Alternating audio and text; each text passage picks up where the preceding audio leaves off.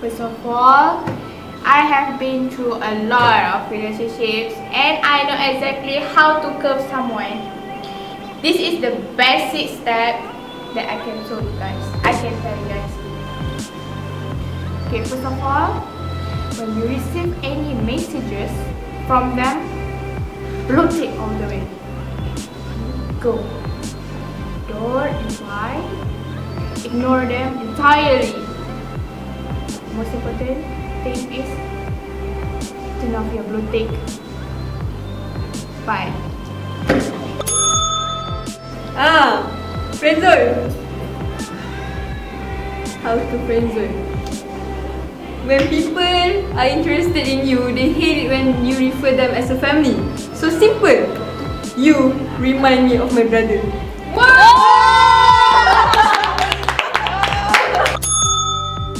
Thank you for asking this question. Am I on TV? Oh yes, you're on TV now. Okay. Oh, how to friendzone someone? It's as easy as a pie. What? Oh. Hi Zo. Yeah, what's up? Actually, I have something to tell you. I'm on TV right now. Okay. Oh, it's okay. Okay, just tell me what is it.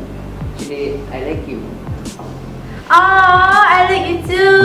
But as a friend. Oh. I'm sorry. Oh my god. Okay. Thank you. Well, to be honest, I never had a relationship before. But the easiest thing I would do is give me some space. Because I've never been in a relationship and it's hard to be alone. So I need some space.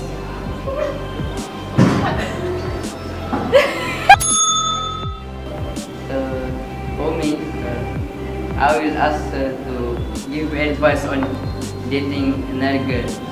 Oh, And okay. I'm sure she will disappoint. What kind of advice? Like, how should I wear? Oh, I see. Okay. Thank you. Right. Friendzone? Oh, simple.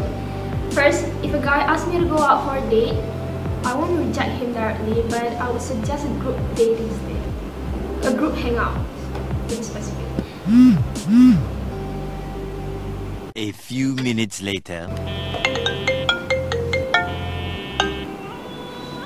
Hello? Who is this? Hello, I'm Zul, your classmate. Wait, what? We are in the same class? I never noticed you. Are you free tonight? Yeah, I'm free, of course. How about a dinner tonight? Can I bring my classmate along? Because, you know... Sure. Okay. Alright, thank you, Miss Mariam. Very effective.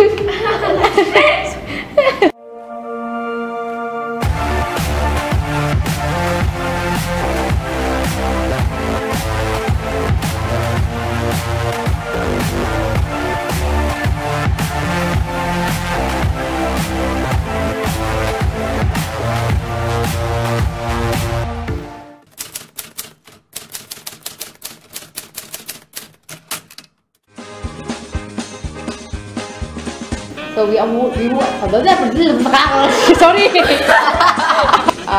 How to friendzone someone? First of all...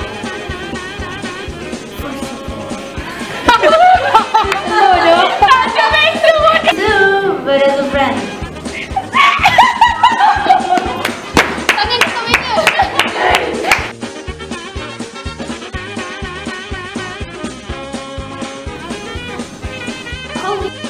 Dah call bodoh.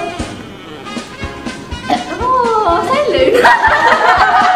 Tak berlaku. Acha. Okay. Hi Miss Raihan. Hi Miss Raihan. Hi. Thank you for Hi. coming and Ulang balik.